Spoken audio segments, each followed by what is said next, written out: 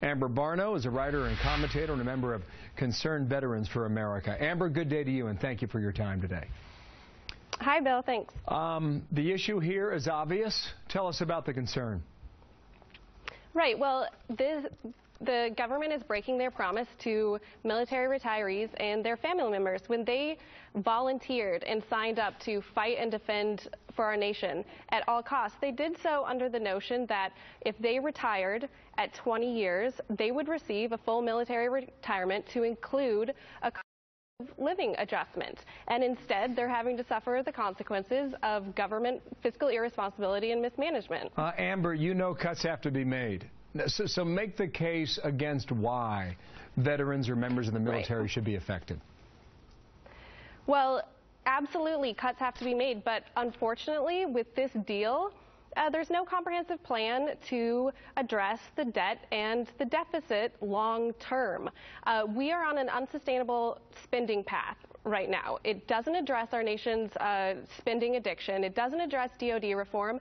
And it doesn't address entitlement programs, all which we have to have an adult conversation about if we want to get serious about cutting the debt. And we're not seeing that with that. Military members, retirees, they're an easy target. That's why they're going after them. Do you think they are an easy target? You got Republicans and Democrats in Congress. They've served in the military. Why would you call it an easy target? I would say very few members have served in the military these days, and it's because it's easy to put them on the chopping block. It's something like Congress may not think that a 1% cut to a military retirement is a significant deal to them, but to an E7 who has served for 20 years, who's 42 years old, that's $3,700 a year, or a total of $72,000 to the point when they get to that 62 years old. Yeah, I understand the point you're making. It looks like this is going to go through. It looks like the votes are there in the Senate, and the president will sign it into law probably tomorrow afternoon.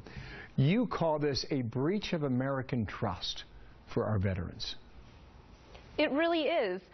The fact that they are not grandfathering in current retirees, current active duty military members is an absolute disgrace. They were promised certain benefits, and not everyone in the military retires, but a certain percentage do. And when they make that decision to make a career out of the military, they essentially are not being given what they were guaranteed. And there are going to be changes to military retirement.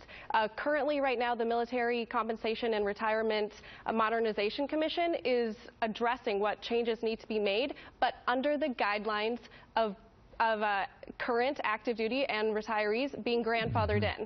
So the fact that they decided not to do this with this is unacceptable. Yeah, I know you make the point very well that they're paying attention, and we're going to see how the veterans react because of this. Amber Barno, thank you for your time.